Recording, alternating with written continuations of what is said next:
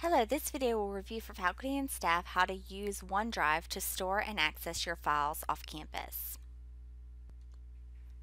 The benefit of using OneDrive is you can access it from any computer. So if you are on multiple computers all around campus, if you want to access that information from your phone, if you maybe want to access or upload some files from home that you'll later use on campus, you're able to do all through OneDrive without having to remote access into any specific computer. To begin, you would need to start on the Gordon State College webpage, and you would need to scroll down to the very bottom and choose Gordon Email. So this is accessing your email from the web that you're able to do from any computer with internet access. So again, you do not need to remote into your computer at work. If you're at home, you don't need to remote into your computer at work to be able to access your OneDrive. So we'll choose Gordon Email. It may ask you to authenticate in, so log in with your Gordon email username and password. If you are off campus, it might ask you to use the multi-factor authentication process to where it sends you a push to your phone, and then you have to allow for it to access. So once you're into your email, you want to choose these icons up here at the top left, your app area. And notice you have lots of apps that you can use here. You have Outlook, which is what you are in by default, as well as other ones, and you can actually choose all apps to even see more. So what we're going to choose right now is OneDrive. And this is sort of your cloud storage. If you want to compare it to Google products, this is your Google Drive area. So this will open up an area where you can upload your files and actually even create files and have them stored right within OneDrive to be used and viewed later from any device. So you will have, if you have things uploaded, you'll see them here. You can create files as well as just individual you can create folders as well as individual files. You can choose to upload a file. So if you're uploading, you've created a document, you may want to access it later from home, or you may want to work on it later from home. You can choose upload, you can choose to create a folder, or you can choose to upload just an individual file. So from here, you would just grab a file, upload it in, give it just a couple of seconds, and it will actually upload itself. It'll even tell you when it's been uploaded here. I can choose share here if I want to, or I can find it down at the bottom of my list of files. And then by clicking beside the file, you'll see a toolbar of different things you can do with it. You can choose to open it in whatever it was made in. So this is a Word document, so it would open to Word online for you to continue to edit it. You can share it so that if this is something you want to share with someone else and you don't want to actually send them the actual document, attach it as a Word file in an email or whatnot, you can choose to share it. And then in doing so, you can set it to where anyone with the link can view it, and then you would just copy that link. You would get the shareable link. You would just drop that in Teams, in a chat, in an email, wherever, and it would link them to be able to view it without actually having to attach it. You can choose, this is the share option here, this little arrow. If you want to choose it there, you can also change it to where only certain people can view it. So anyone with the link, only people at Gordon State College with the link.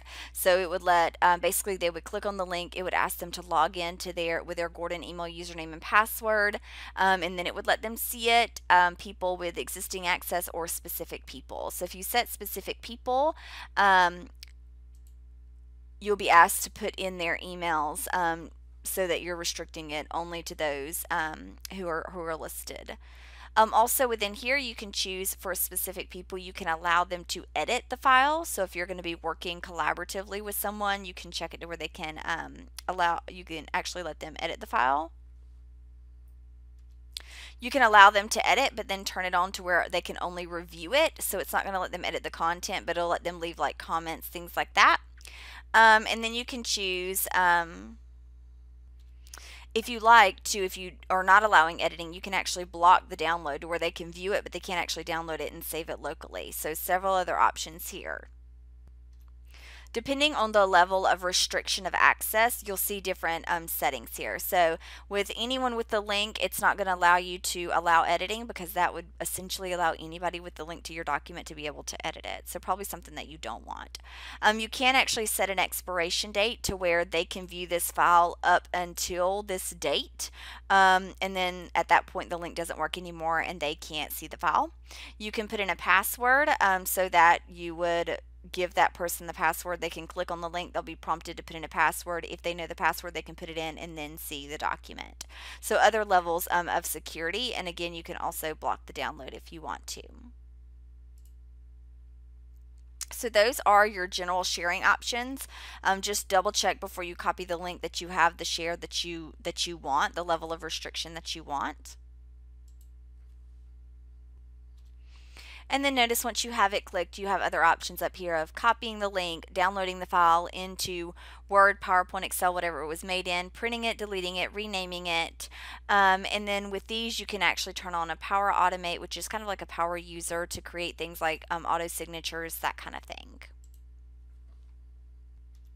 What's also great about OneDrive is, say that you want to edit this file, you can actually click on it and choose to open it, and you can open it in Word Online, and that would allow you to continue to edit it. So it will, even though it wasn't created in Word Online, it was created in Word, the actual application, I'm able to come in and add in additional information, and it would go ahead and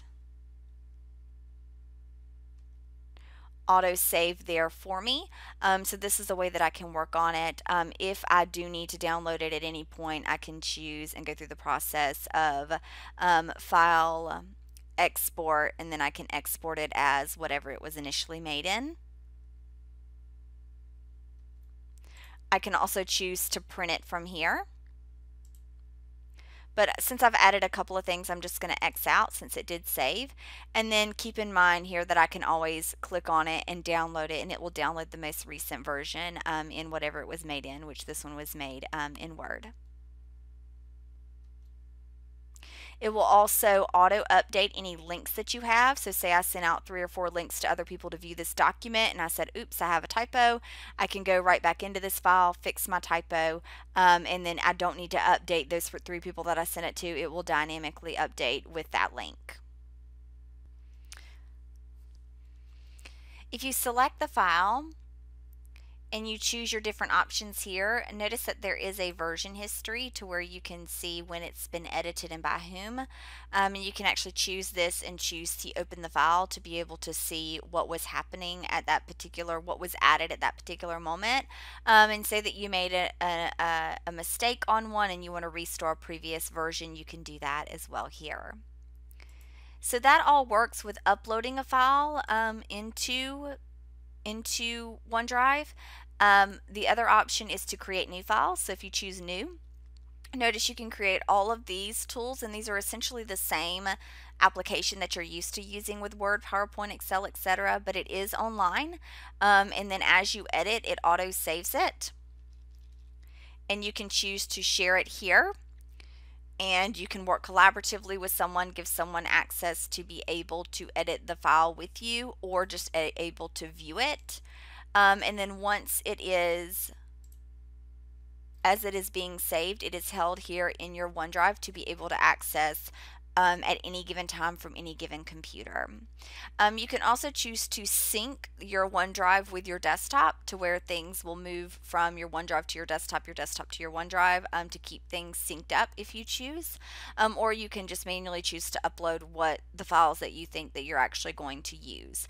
If you have a lot of files, I would encourage you to, say on your desktop, move all those files into a folder and then choose to upload the entire folder, and it will save you from having to pick every single document. It'll just upload the whole folder with all the files in it. So this may be a great solution, instead of trying to remote into your computer to view files, to go ahead and take a moment to upload them into your OneDrive, and you'll be able to access them as well as edit them as well as share them from any computer with internet access.